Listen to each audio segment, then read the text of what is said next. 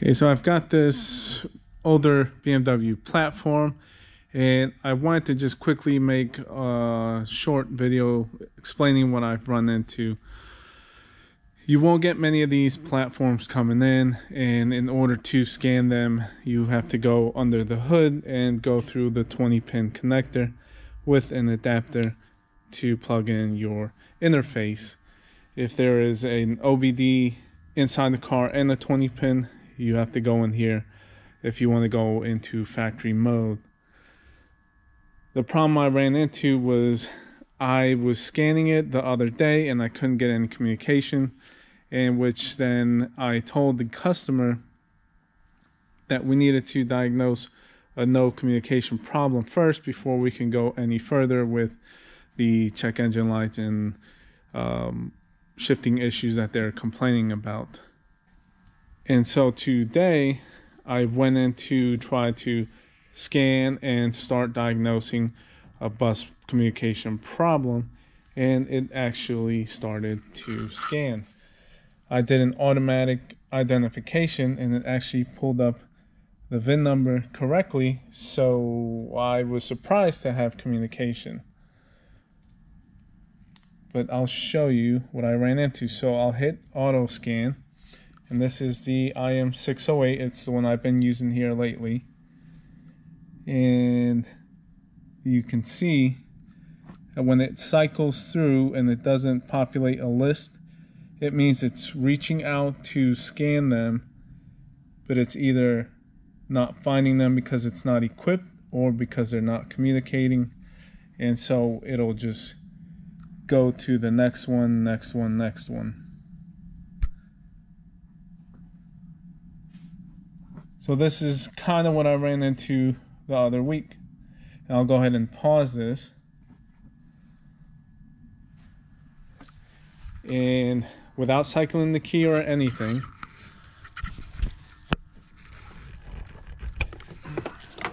I'll show you what I found.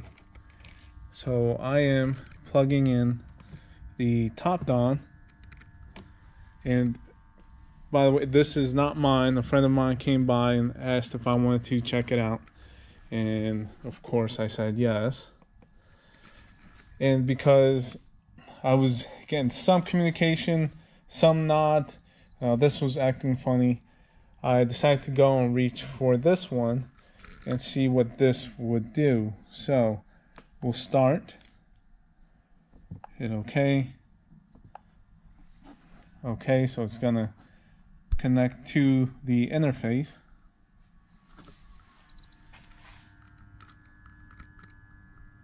So it'll start communicating, and we'll just do an automatic, just like I did with that, and see what it pulls up. Okay, so it's identified the vehicle correctly,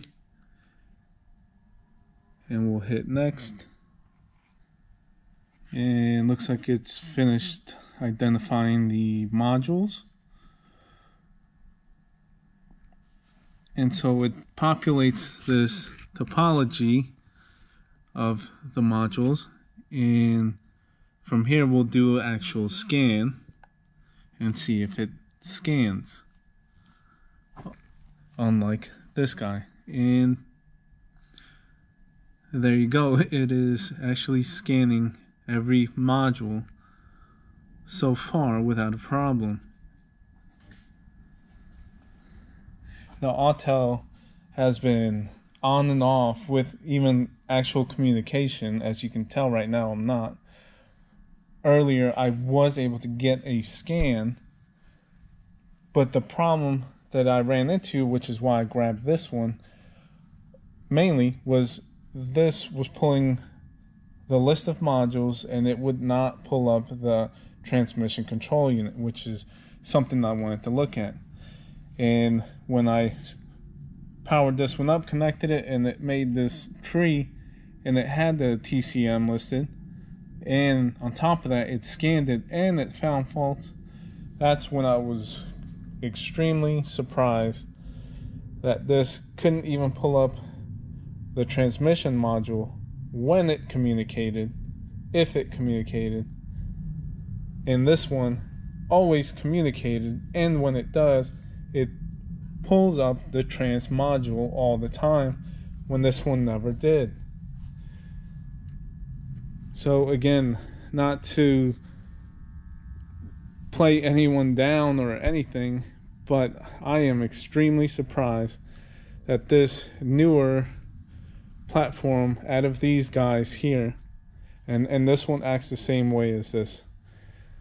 I'm surprised that the newer one works well and just right on an older platform that you almost wouldn't expect to see.